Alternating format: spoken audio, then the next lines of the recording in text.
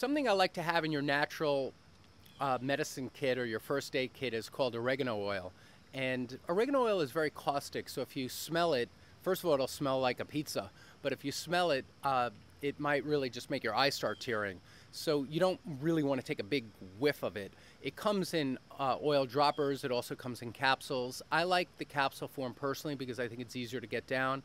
And you would follow the directions on the label, but there's the active ingredients, cravicrol. You want to look for the higher milligram amount because that's your active ingredient, and that would make the oregano oil strongest. So you take it and it supports sinus infections, bronchial infections, any type of cold or flu. It's a great antimicrobial, so it works with bacteria, virus, fungus, and just helps quiet that down.